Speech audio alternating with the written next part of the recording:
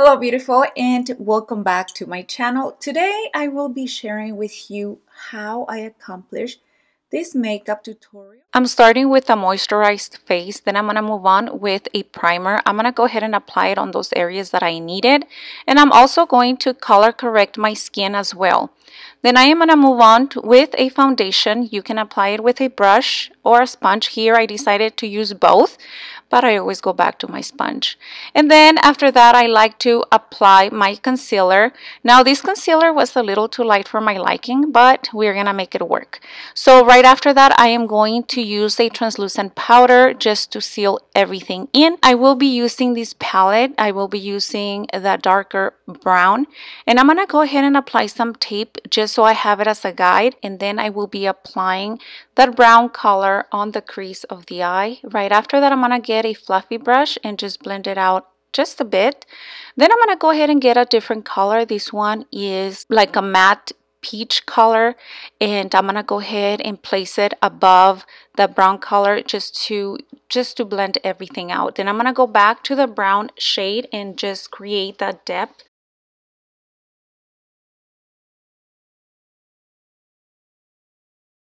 I will be using this color from another palette, and I like this color because it's going to give me that dimension to the eye, and I will be applying it in tapping motions right on the lid of the eye. Once I remove the tape, I like that I see a sharp line. Then I'm gonna use floss, yes, to create a line. Now, I am super crooked, you guys, when it comes to creating a line for my eyeliner. So I just wanted to try out this trick and see if it would work. It worked out okay, but it's not like I thought it would.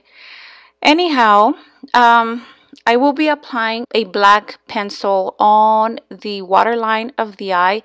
And then I'm going to go back and try to fix that mistake that I made prior.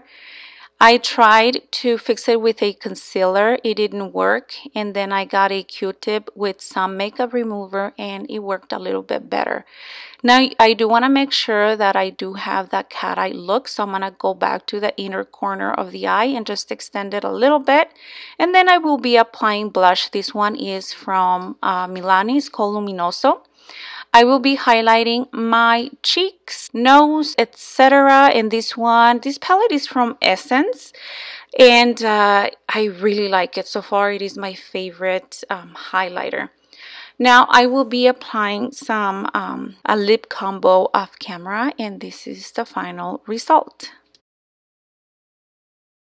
That is it, my friends. I hope that you like this makeup tutorial. As you can see, I am not perfect. I'm also learning with you.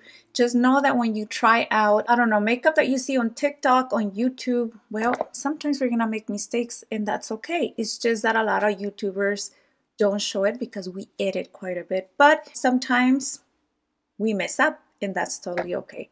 Don't forget to like and subscribe to my channel, and like always, I will see you on my next video. Hasta la vista. Adios.